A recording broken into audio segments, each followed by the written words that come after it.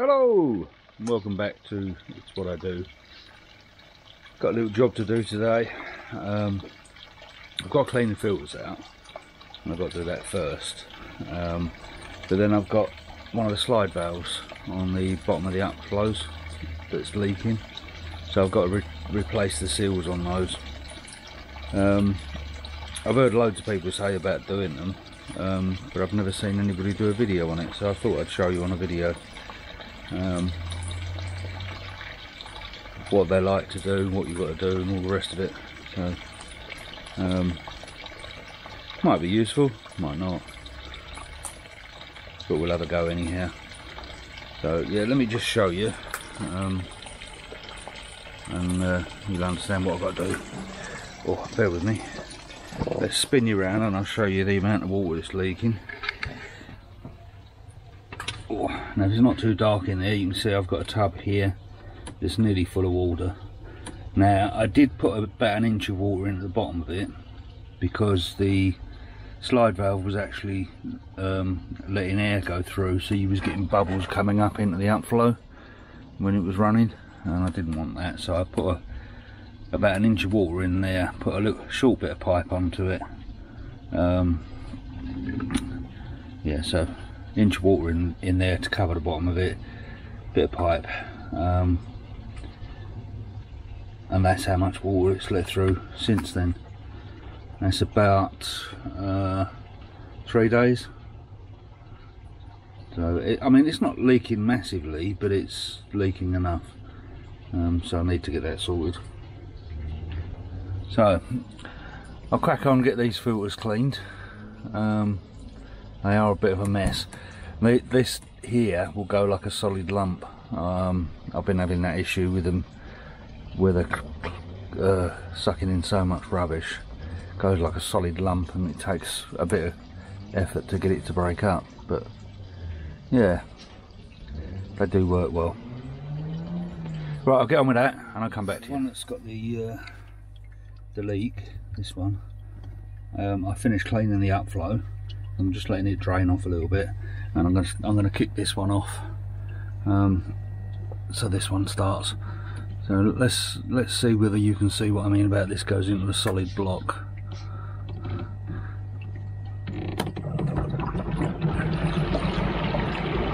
Yeah, let's see what I mean.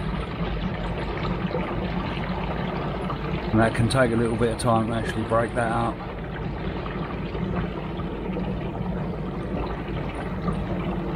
But they are impressive, they really do work well.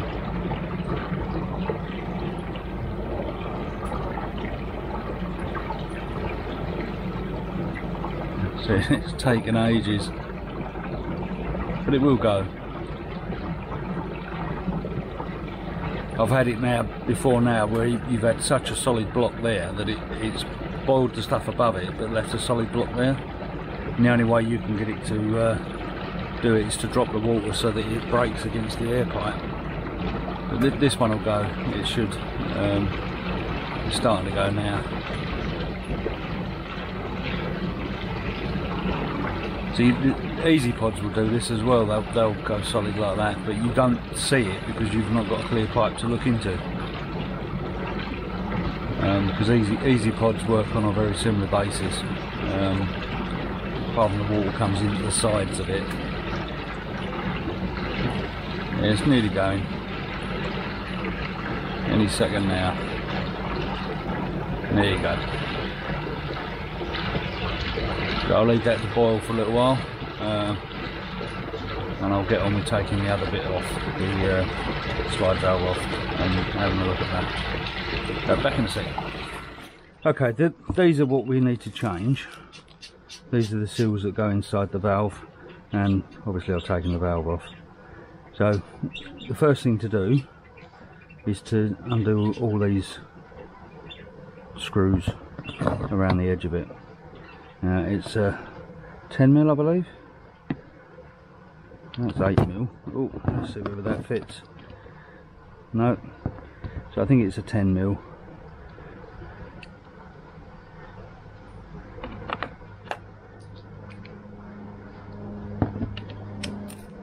Yep, 10mm. So just undo those.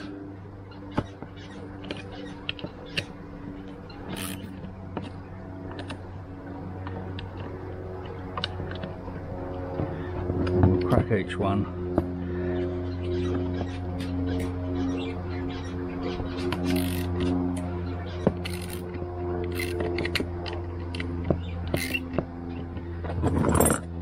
Might need an extra spanner on these just to hold the other side.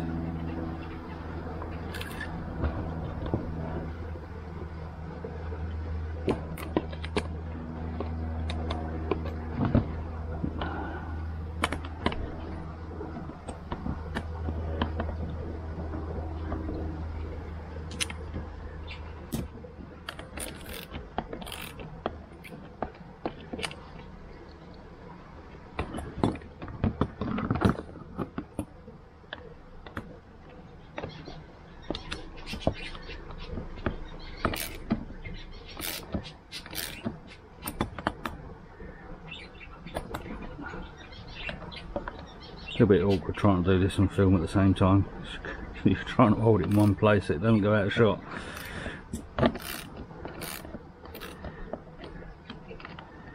Right. So they should be all cracked. So then it's just a case of removing those.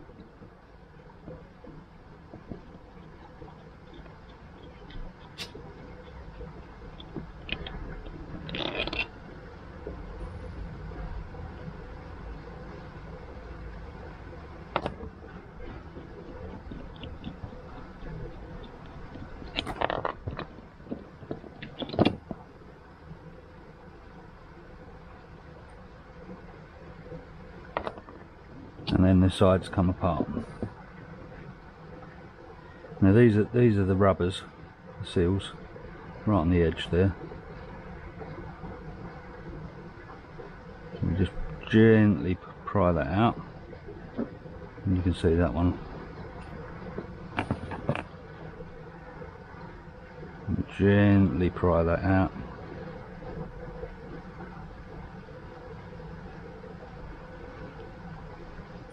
And that's the two old seals out. Now before doing anything else, I want to check the actual slide itself, make sure there's nothing on there that's causing it to wear. And there is some score lines on there, not on that side. So it may well be that that's causing wear against the seal. So there's obviously grit or something got inside there at some point and has scored that. Now I might be able to smooth that off with a little bit of wet and dry. We'll give it a go and I'll come back to you. Okay, using a little bit of 600 wet and dry, and I wouldn't use anything coarser than that. I've very carefully just sanded those scratches out of there. However, once I've cleaned it up, what I've found, I don't know whether you can see it, but there are some really deep scores on the side there, which I don't think I'd be able to sand out no matter what. They really are deep. No idea what's caused that. So what I'm going to do, I won't use this one again. I'm going to swap the middle out of this one. It is a brand new one, and I'll put it on the old plates, because they've got the soldered welded bits in them, and we'll use that. But that is how you change the seals on a Valtera slide valve, gate valve, whatever you want to call it. But they will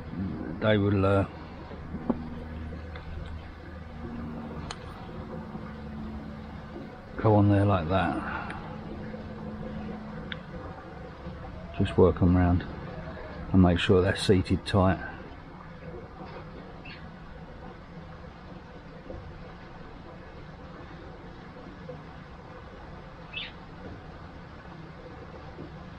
Like that.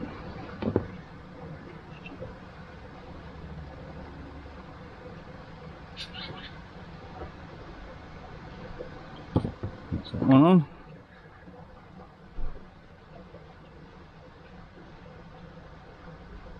And that's that one on. So I'm going to take this one apart and take the central piece out and swap it over for that one. And then that one I'll get relegated to a spare in case of emergency one. I don't tend to throw these things away, because even though it has got a small drip on it, it will do in case of an emergency. If I get one go completely and I haven't got anything to replace it, I can slap that one on knowing that it's got a small leak. So just leave that there for a moment and I'll get this one undone and swap this middle piece over.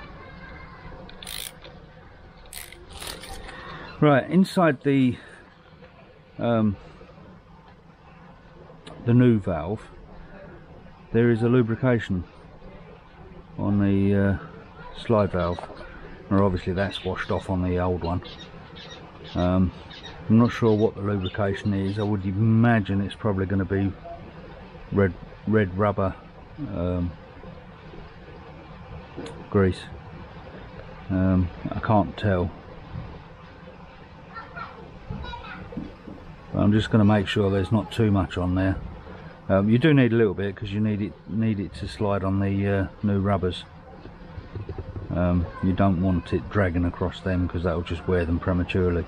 Obviously once you've got water gone through it, then the water will lubricate them anyhow.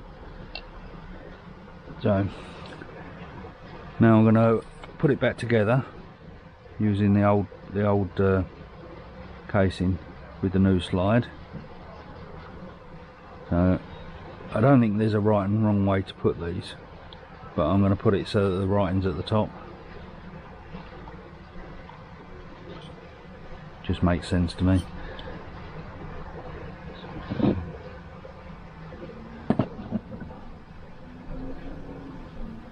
Yeah, when you look at them, there's a number at the top. So if I just put that up that way, so that it's all up the same way, and then we'll just get the screws in.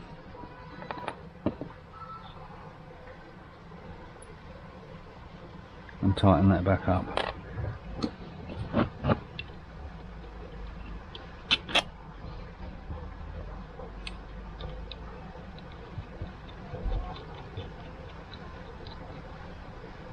Right, now we'll tighten this down slowly,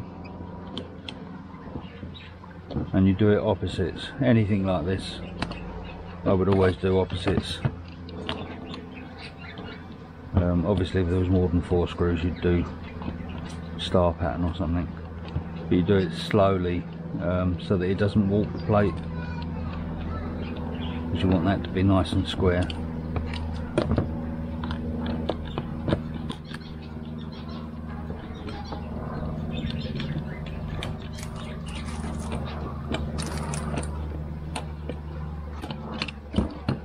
Right, once we get down to the last one, now we can tighten it up properly.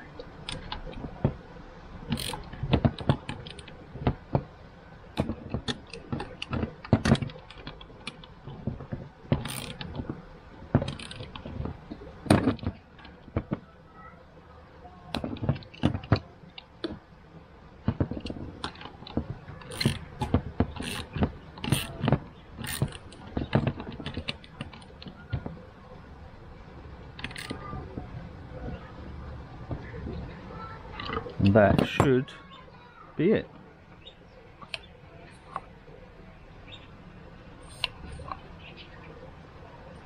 Let's give it a blow test.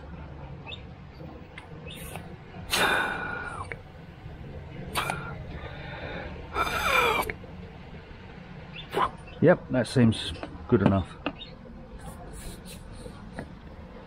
Right, I'll get that fitted back on the pipe.